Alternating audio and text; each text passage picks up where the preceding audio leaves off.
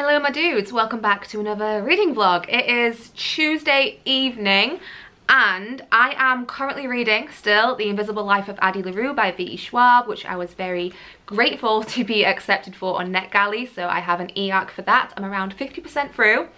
And if you watched last week's vlog, you'll know that I'm really enjoying it. This could be a new favourite book, depending on how the ending goes. We'll see. It is beautiful, but it's bloody heartbreaking.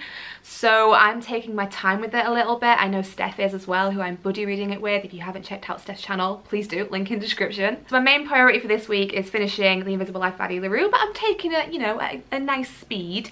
Also, I'm very excited to start Mexican Gothic this week, which is our buddy read over on Discord. I'll link the link in the description if you would like to join for future buddy reads.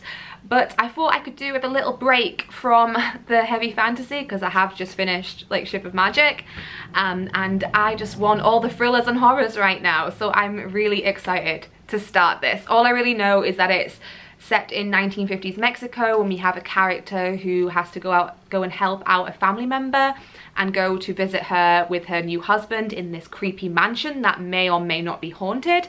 I've heard there's quite the plot twist around halfway through, which I've been warned about and also been told to look forward to. So it feels like it's a very polarizing book, and those are the ones I'm usually most excited to try myself. So I will be talking about this one on Discord this week. I'm going to try and get my reactions to that plot twist if I can as well. So I think I'm going to start this one tonight after I finished editing the last vlog. And then later in the week, another one I want to prioritise is Fallen Kingdom, so back on the fantasy train by Rhodes. This is a very well-known fantasy series. My friend Lauren says it's a little bit like Game of Thrones, but not as heavy, I don't think. But it's quite dark for a YA. Yes, please. So I'll be trying this one soon. This one was a gift from Gemma, and this one was a gift from Teresa, so thank you so much, guys. These are the ones I'm going to be prioritising this week, as well as, of course, Invisible Life of Addie LaRue. And then I have strategically left a lot of my shorter reads on this one's TBR to the last week of the month, so I'm going to be bashing out a bunch of that this weekend. That's the plan. But yeah, this is the beginning of the vlog. That's what I'm currently reading, and stick around if you want to hear my thoughts on these books, I guess. Hello, it's Thursday evening. I thought I'd best give you an update on Mexican Gothic before I get too carried away, because I'm already on chapter 16, page 170, and this is creepy. It's been quite a slow build up, but the atmosphere is there, and she's been having these crazy nightmares. I don't even tell you what this is about. We follow a young socialite from Mexico City whose father receives a letter from her cousin, a woman called Catalina, who's recently been married. It was a whirlwind romance. They don't really know the dude, but she's living out in the middle of nowhere with him and his family. And they receive this letter from Catalina, and it's very distressing. They're very worried about her. So her father says that she has to go and see what the deal is. So she gets there, and yeah, it's weird. This family, the Doyle family, are so creepy. The kind of man of the house, Catalina, her cousin's father-in-law, I guess, has already been sprouting stuff about eugenics. That seems to be a sick fascination of his. So that had me weirded out. They have these weird traditions as well in the house. You can't make any noise, you can't speak at dinner, it's all very dark, very odd. Catalina's acting very odd, and then our main character starts having creepy ass dreams about the house and the wallpaper moving and things, so definitely see those influences from the yellow wallpaper, which is one of my favourites, so I'm loving it a lot. The creepiest things so far have been the nightmares that our protagonist is having, but I know we know some more things about the family and the history of the house as well, and I need to know more. I'm loving it a lot. It has, like I said, been a bit of a slow to get into, but it's you know, they're very short chapters. Something exciting is revealed every chapter.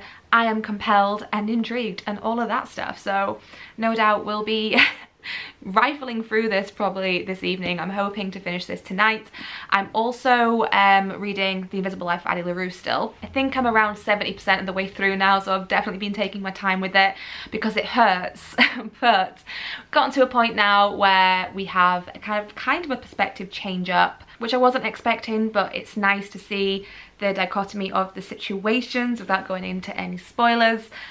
But yeah, I know that this is just gonna hurt. It's gonna hurt, but at the moment it's quite happy. But I feel like it's not gonna last long.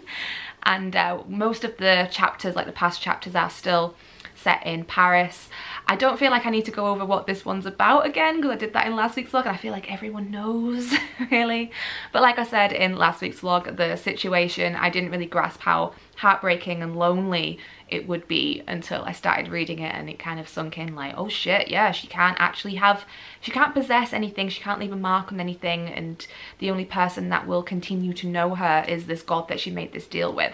And I still really like the interactions between them two. I'm hoping to find out some more about him. But yeah, loving that a lot so far as well. But the main thing I'm going to try and concentrate on this evening is finishing out Mexican Gothic, because I feel like I'm getting to those reveals now. Like, I know someone said like at the midway point, but this is not that long of a book, so it must be coming. I have some theories, but I'm hoping it gets wild. It has been kind of wild in the nightmares and things so far. I'm hoping that will come through into the rest of the story, but we shall see. Also, here's a Bella. So yeah, we're just gonna snuggle down, and you wanted attention. We're just gonna snuggle down and read, and I'll come back to you with thoughts when I have them. And then I'm probably gonna start Falling Kingdoms as well at some point soon. But yeah, chat to you in a bit.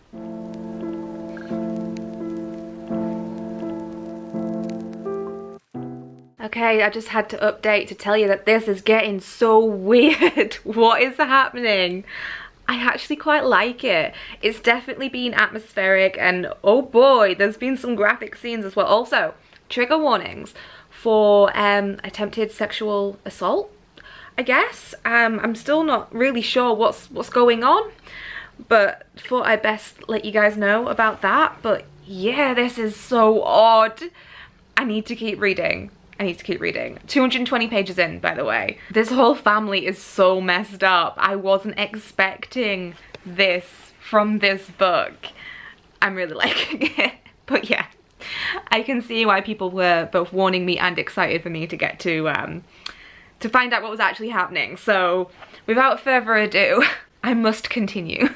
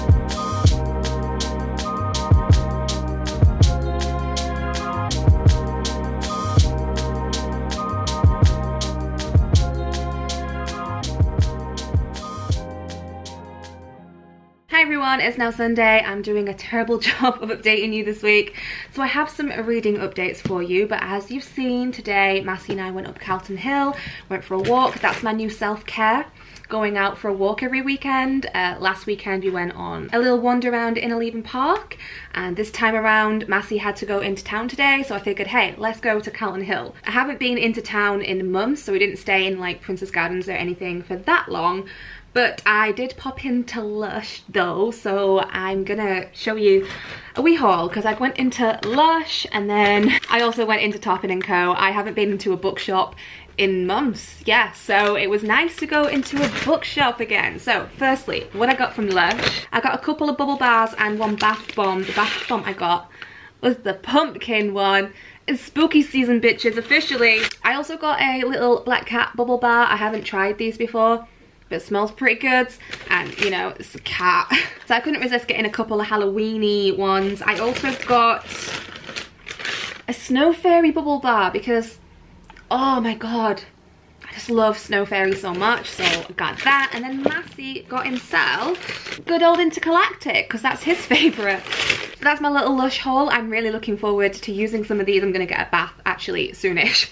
As soon as I've given you the updates, I will be getting in the bath and reading and using some of those. But from Toppin & Co, I got two books. Massey actually spotted this, and I've never seen this edition before, and I couldn't help it. Yeah, I got another edition of Alice, but this one is this really cute one. Like, this is the spine here, and that's the front cover with the foiling, and then wapow, gilded edges. I couldn't resist it. It's so pretty. Oh my god. And it's one of my favorites, so yeah, I treated myself to that. And then I got a comment recently. This book's already on my radar, and then I got a comment recently saying, Codie, you need to read this book. No one's talking about it. Read it. And yes, that's all I needed to push me to pick it up. This is Piranesi by Susanna Clarke, and it is a very pretty book as well. The end papers look like this, and naked it looks like this. So that also kind of sold me. I know this is the author of Jonathan Strange and Mr. Norrell, which I have wanted to read. I see it in charity shops. Every time I go to a charity shop, there's usually a copy of that book there. But I've yet to buy it, and I think that is just because the size of it intimidates me. But I have heard some buzz about Piranesi. And also, actually, this edition, I didn't realise until I looked when I brought it home, is signed, so that's really cool as well. So I think I first heard of this one from Ashley. I know she's excited for it, but I'm not fully aware of what it's about. It just says Piranesi lives in the house, perhaps he always has. In his notebooks day after day, he makes a clear and careful record of its wonders, the labyrinth of halls, the thousand upon thousands of statues, the tides that thunder up staircases, the clouds that move in slow procession through the upper halls. It sounds magical. That's until messages begin to appear scratched out in chalk on the pavements. There is someone new in the house. Lost texts must be found, secrets must be uncovered, the world that Piranesi thought he knew is becoming strange and dangerous. It sounds really, really interesting, and it is blurbed by Madeline Miller, David Mitchell and Erin Morgenstern. So I'm definitely eager to give it a go. Let me know if you picked this up, if you've maybe read it already, your thoughts on this one, please. So on to reading updates. I finished Mexican Gothic. This was wild. This was weird. I loved it so much. I can completely see why some people wouldn't like it. Someone in my comments said that the twist felt like the polar bear in Lost, and I can see why you'd say that. I thought there was some nice foreshadowing, but yeah, I wouldn't have predicted what actually was happening, and I just thought it was really unique. Actually, that it does remind me of another couple of books that are some of my favorites, but I don't want to tell you what those are because then that might give you a hint as to what direction this goes. But I don't think I've ever read a horror novel that takes this route, and I really liked it for its uniqueness. I do think that the horror could have been amped up a little bit. Like, I didn't particularly feel like we needed the last chapter. I feel like some people would have appreciated that last chapter, but I'm someone who doesn't like things wrapped up all too well.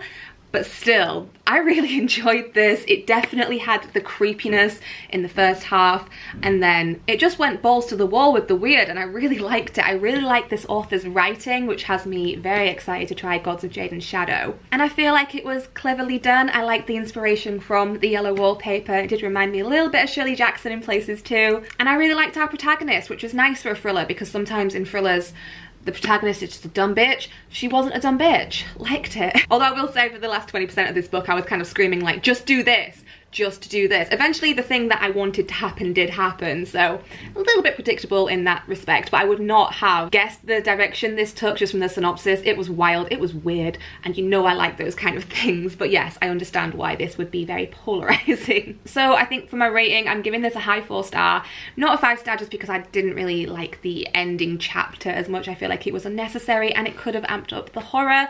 But yeah, wild. Really enjoyed it. It creeped me out. The family creeped me out, so I liked that. So yeah, 4 stars for that.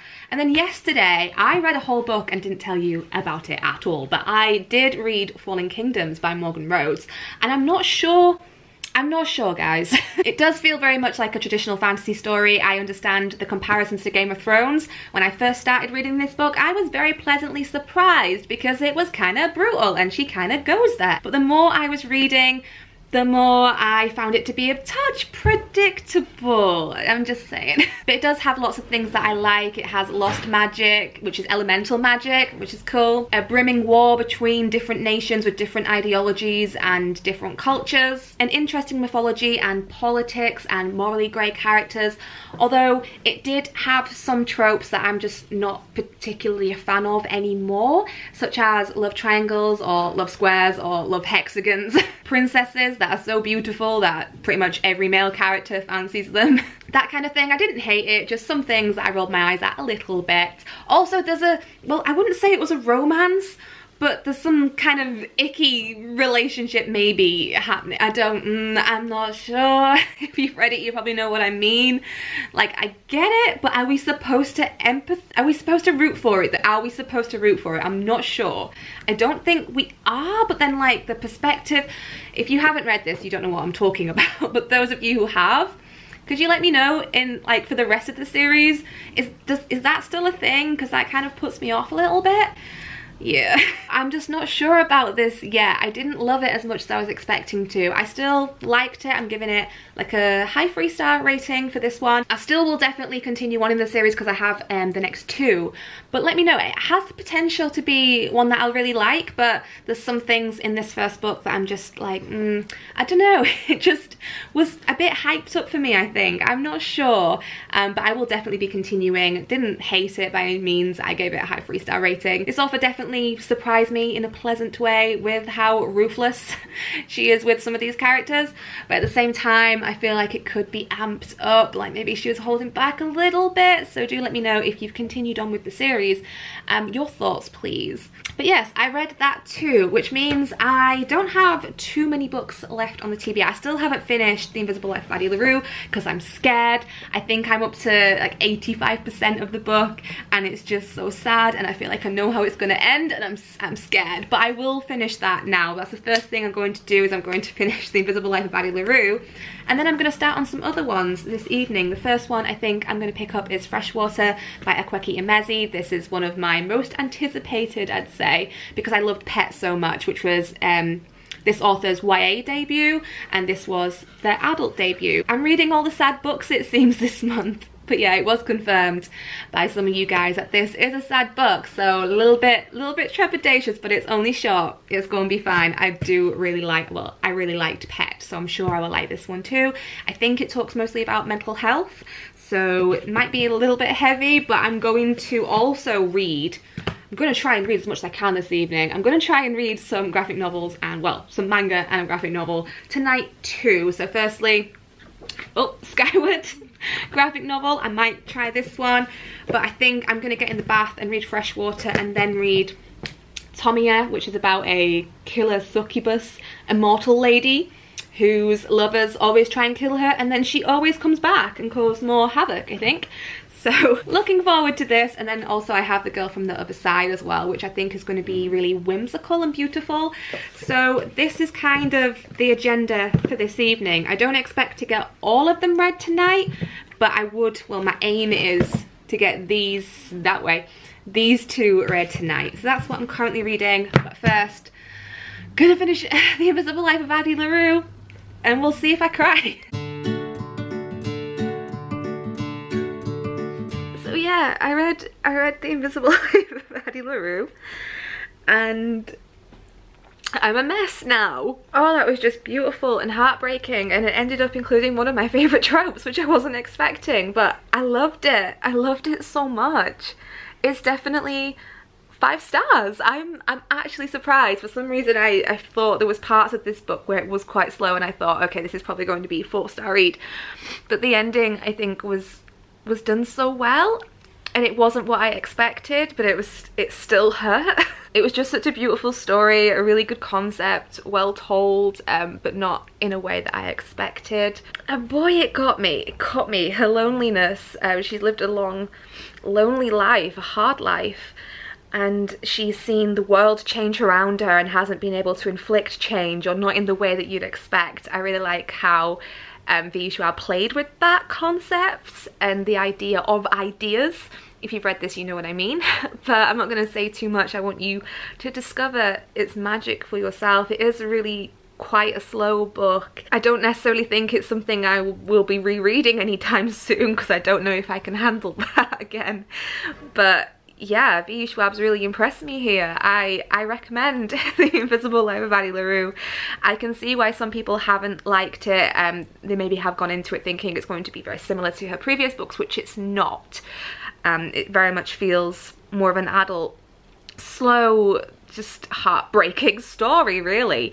So if that sounds like your kind of thing, it does have some whimsy, of course. The love interest works in a bookshop, there's a cat, lots of things that I love are happening in this. But it's not a super high action story. It's yeah, like I said, pretty slow, but I liked taking my time with this.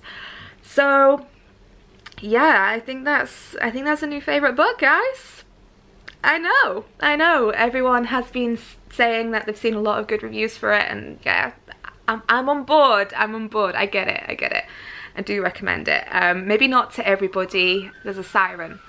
So on that note, I'm gonna go get in the bath and read Freshwater. I'm probably gonna cry again, but this time you're not gonna see it because I'll be in the bath. But yeah, that's the plan. Speak to you in a bit.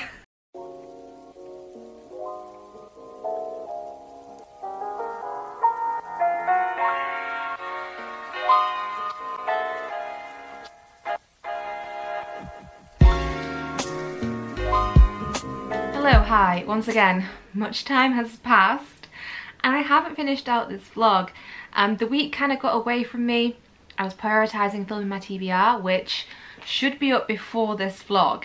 I hope you guys don't mind that the TBR went up before this vlog. I wasn't sure which one to put up first, but I feel like people want to see the TBR first. But I've read some things since we last spoke, and Tiberius is being an otter, so here's some cuteness for you.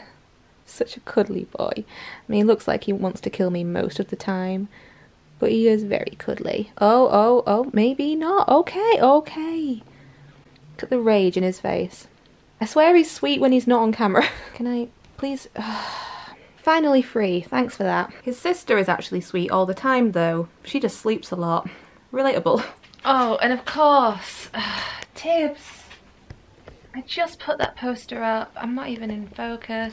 But before we get into the reading updates, I wanted to do a FairyLoot unboxing because my September box has arrived. As you guys know, I work for FairyLoot, so this is not a review. I'm just going to be showing you really quickly what's included, and I'll put the artist's name on the screen. I will hopefully have chaptered this as well, so if unboxings aren't your thing, you can just skip ahead if you want to.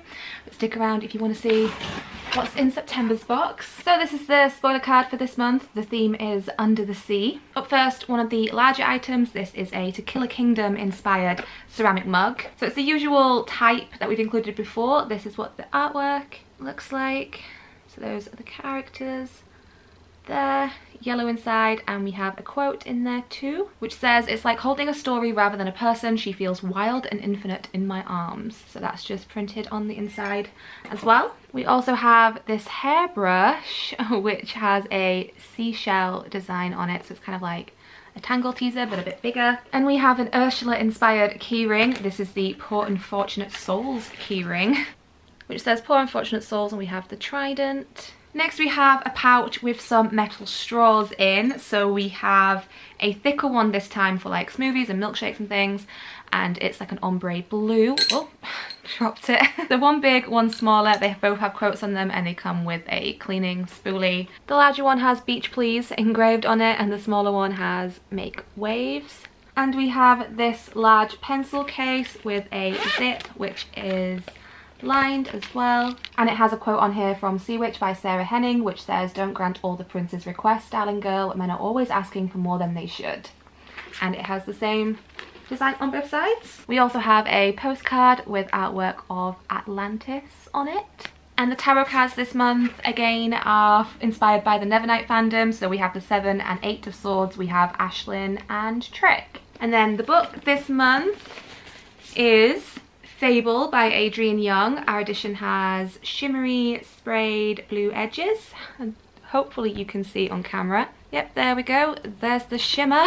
This is also an exclusive cover as well as a complete redesign, and as always it comes signed by the author, and we have a letter from the author with this artwork on one side too. I'm excited to try this one. I do typically like books that are set around the sea, so hopefully I like this one too. It's from the author of Sky in the Deep, which I have been wanting to try for a while, but this one we follow a character called Fable, whose father is the most powerful trader in the Narrows, but she's been abandoned for the last 4 years. Her father abandoned her on this island where she's been having to try and survive, and the only thing that she wants is to take the place by his side on his crew. To do that, Fable enlists the help of a young trader named West to get her off the island and across the Narrows to her father, but Fable soon finds that West isn't who he seems. Together they will have to survive more than the treacherous storms that haunt the Narrows if they are to stay alive.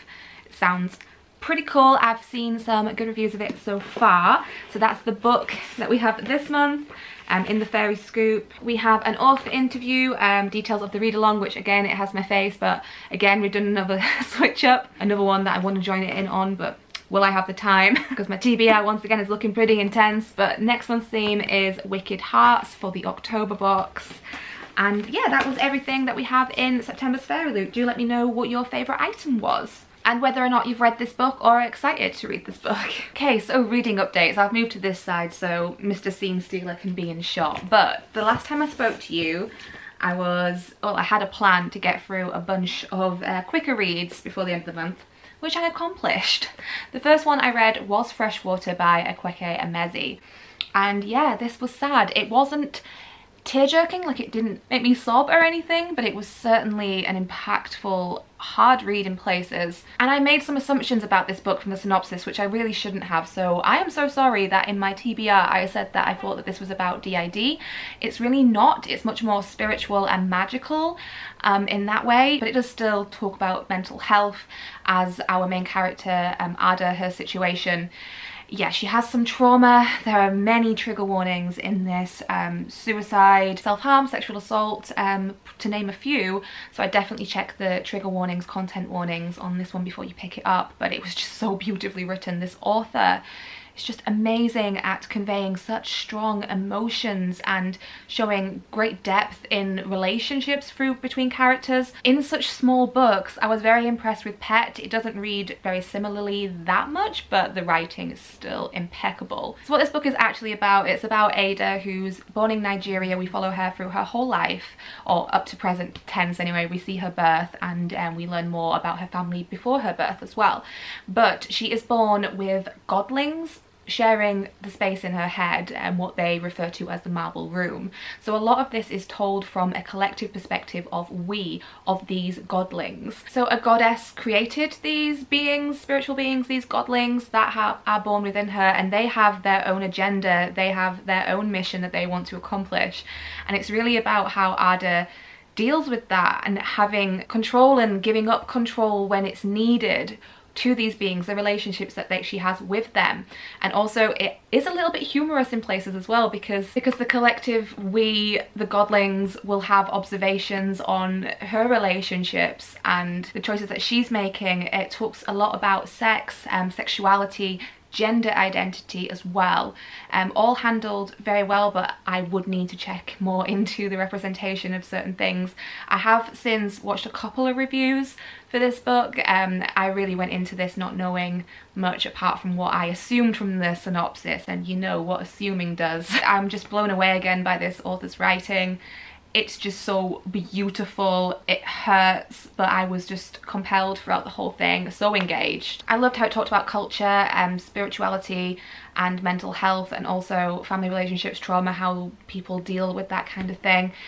Yeah, but it was ultimately pretty sad, but so well done. I think Akwaeke Emezi is an author that I'm just going to continue to love with every new book that they bring out. I have just actually bought their newest one. I'm blanking on the name, I'll put it on the screen, but I'm excited for that one too. That one's been getting very good reviews. I will say this is another one that I'm holding back on giving 5 stars to, because I don't feel like I took it in that well. I feel like this was a bit too smart for me in places. I definitely missed things.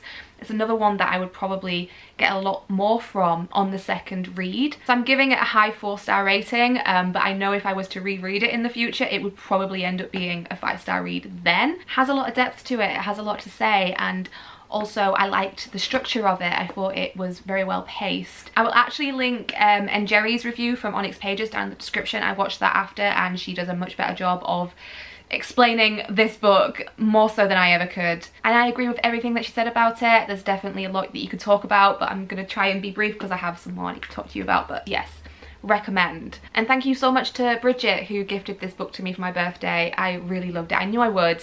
I didn't love it quite as much as Pet. I think Pet was just a bit easier for me, but definitely, like I said, I will be rereading and also reading the newest one that I just bought from the same author. But yes, if you haven't tried either of the two yet, I definitely suggest it. So then I went and read Tomie by Junji Ito. This was a gift from Rebecca. Thank you so much, Rebecca. This is big. This is like 800 pages, so this took me a lot longer than I initially expected it would. This is a lot of stories about Tomie, a very beautiful young woman who every man that she sets her eyes on becomes infatuated with, but they always have the urge to kill her, and then she always comes back. She can regenerate, which is really cool. I will say though, this felt a bit overly long. Like, I'm not mad at looking at all this, well, reading all of this with these beautiful illustrations. I love Junji Ito's art style. I think it's phenomenal. But it did feel a bit repetitive because it always kind of ended up in the same way. I mean, there were some that were very much weird and out there, and those are my favourite kind of towards the end of this. But kind of in the middle section, there were a lot of chapters that felt very similar to each other. And although I liked seeing all the different ways that Tomie could regenerate and all the kind of situations that she gets herself in, I feel like there could have been some more interesting deaths. I don't know, after reading Gior, I was just expecting a little bit more. I still really enjoyed it though. This is a 3-star read, like a high 3-star read, I should say. But I definitely want to read Uzumaki soon. I didn't get it on my TBR for October, which is a bummer. But if I can fit it in, because I feel like that's one I'm going to really like. That feels more psychological. This was a bit more body horror, I guess, because of the regeneration and things. But yeah, it was a fun time. It was a fun time, so happy I read that one. And then I read The Girl from the Other Side, which was just so freaking cute and wholesome. It's a story of a young girl and a monster, and the monster cares for the young girl after she's been abandoned. It's set in a world where there's the inside and the outside. People that are infected are known as outsiders, and they become monsters. So humans are really scared of them, but there's this unlikely relationship between this monster and this young girl, and it was really, really cute. It was so short though. I need more. I need the second volume. I don't have too much to say on it because it was so short, but again, absolutely beautiful art. It wasn't particularly spooky or anything, even though the art is very creepy. Like, the monster character does look kind of creepy. I really, really enjoyed the art style, and I liked the story. But again, it was very, very short. I think giving this one like a low 4-star rating, but I will definitely be continuing with that. And a huge thank you to Kaylee again for this one. I've had it on my shelves for quite a while now, haven't I? I knew I'd enjoy it, and I definitely did. So I recommend that one as well. And then the last thing I read was the Skyward graphic novel, which is a gift from William, so thank you so much again, William. This was a fun one. It was definitely more action-packed than I expected. We follow a character called Willa. I guess it's science fiction, but almost, I did pick it for dystopian. I guess you could call it dystopian as well. Maybe I'm stretching that a bit, but it's set on Earth in the future, I think. But there's a lot less gravity. Like, gravity, it's just a lower sense of gravity. So there was this thing called G-Day where everything changed, the gravity changed, and a lot of people died, and a lot of things just started to float away. So that was intense to begin with. Definitely high stakes. If you're not careful, you can fly off the face of the earth into space. There's nothing to stop you. So it's a really cool concept. I really like Willa's kind of, well, the main relationship I'd say we have in here is between her and her father. That's really interesting, and there's dangers and things in this, secrets, but it's just getting started. It's just the first volume, so not too much to say about it. But again, the art though, just to show you like the first couple pages, and then I guess I can show you. Like, that's not too spoilery, but yes, really, really gorgeous art once again. Like, this is a destruction kind of thing. So really, really cool. Again, I'm giving this one a high 3-star. I just couldn't really get my teeth sunk into it that much because it's the beginning, you know, it's just the beginning. I haven't really got to know these characters yet that much at all, but really interesting concept, and it is slightly terrifying. So yeah, read that one as well. So those are what I've read recently. This week, well, yeah, in this vlog, I think I read 7 things. So these 6 and also The Invisible Life of Addie LaRue. So firstly, Mexican Gothic by Silvia Moreno-Garcia. I gave 4 stars. I really enjoyed it. I know why people wouldn't. I did. And then I read The Invisible Life of Addie LaRue, which is a 5-star read. I just can't believe just how impactful that was. That book hurt me, but it was gorgeous. So yeah, that's a new favourite. And then read Falling Kingdoms, which I gave 3 stars. Still not sure about this. I will be continuing. Do let me know your thoughts on the series, as I mentioned. And then these ones that I just talked to you about. So not bad. I actually did finish all of these like it was on Tuesday I finished these. And I haven't picked anything up since because I've just been busy doing other things. But in the next reading vlog, if you've seen my TBR, you know it's all going to be like horrors and thrillers and spooky things. I'm so excited. So I'm really excited to be vlogging the month of October for all the spooky and spoopy things. October's just my time to shine, man. Honestly, I feel more myself when October rolls around. I don't know, that might be a bit cliche, but if you relate, let me know. So that was this reading vlog. I hope you enjoyed it. Thank you so much for hanging out with me today. Let me know your thoughts on all the books. If you've read them, if you're excited to read them, let me know. If you've made it this far into the video, thank you so much. Much appreciated. I'm gonna ask you guys this time around to leave me an emoji of flowers. Let's go for flowers this time. So thank you so much for watching again. I hope you enjoyed the video and I hope you're doing all kinds of well. Chat to me down in the comments. Please like and subscribe if you did enjoy the video, and I will catch you in the next one. My loves. Bye y'all.